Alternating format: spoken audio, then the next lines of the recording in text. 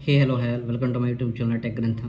So we already discussing about the BlazeMeter tutorial series. So we covered the two session of the BlazeMeter. In today's session, we are going to discuss like how can we create the test and project, and also how can we create the scenario and do the execution in the BlazeMeter.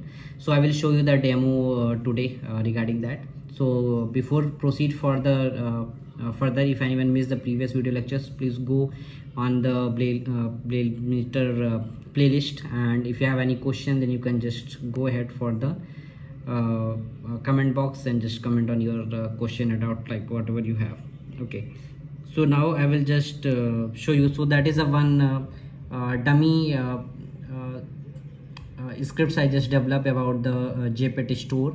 So whenever we are going to run the test in the BlazeMeter, so first we need to verify, we need to validate our script on the JMeter. So I just make that script for launch and select the category. So I will just run for one user, and we'll see it is working fine or not. So once it will work fine, then we can go ahead for the upload on the script. So now we can see the both transactions are working fine. So once we will finish that one, the next step, how can we create the scenario on there?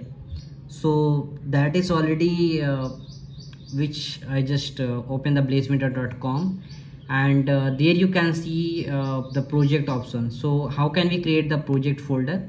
So just click on the project, click on the create new project. Okay, so once you will click on the new project button, here you can see it is asking about the project name and the description. So I will just give the demo underscore 9th July. Okay, and description I am just going to mention is the JPET store application, as I just mentioned, JPET store. Okay, and then create the project. Okay, so once you create the project, so project folder, inside that I'm just going to upload the script.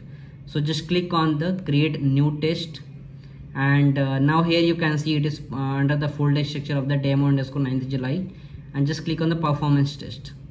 So once we will click on the performance test, so you can see the window will be open like that. Okay, so first I'm just going to upload the script. So just click on the upload script, and I just mentioned my script on the bin folder of there. So I just selected that JMX file and click on the open. So once it will upload the file on there, so here is the main concern about, you can see there is the option is validation status, right? So that should be changed as the status is passed. So now the status will run, and now we can see it is on the pass, right? So after that, what the other modification we need to do? So here you can see that is by default is taking.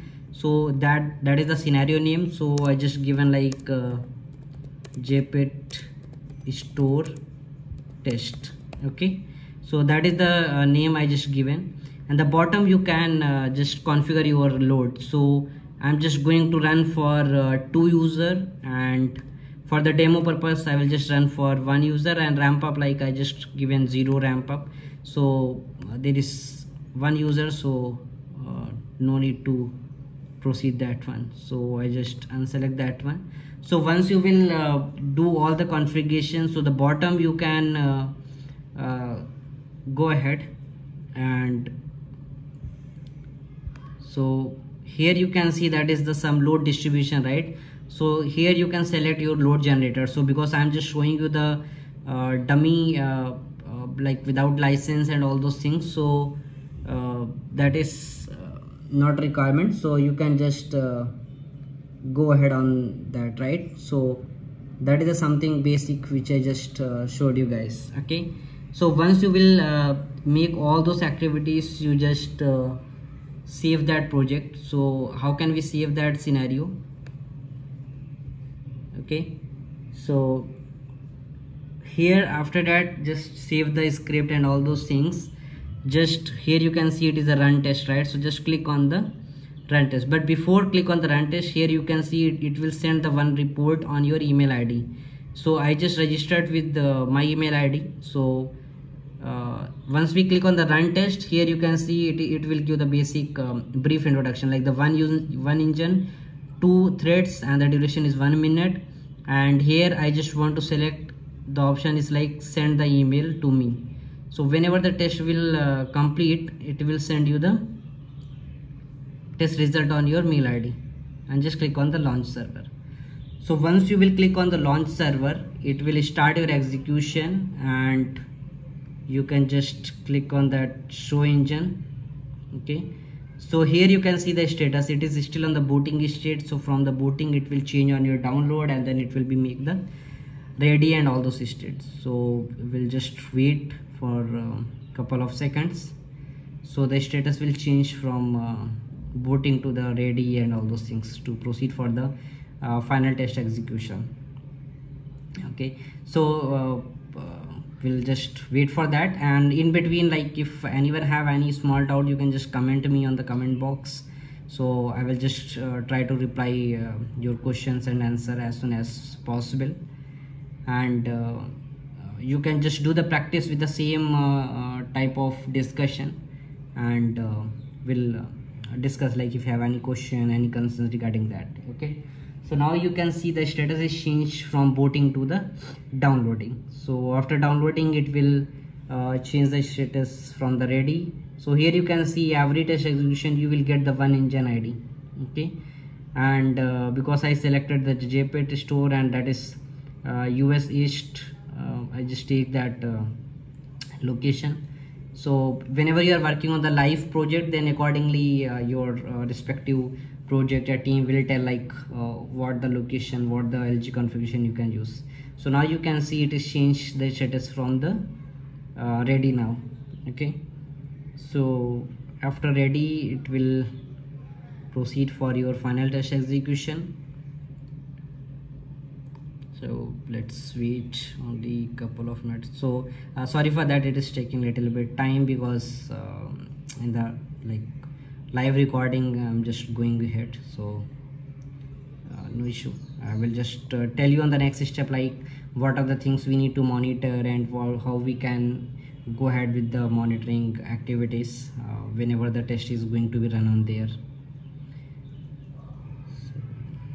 Okay, so now our test has been started. So here you can see the summary, like it is a 2 users and the average throughput is going on that, and that is a summary you can see. Once we go on the request status, right, so in the request status you will get that aggregate type of the report, right? So where you can see your samples, average response time, 90th response time, all those things. And now because I ran for 1 minute, so our test is also going to be stopped on there. Okay, so now the test has been stopped in the 1 minute.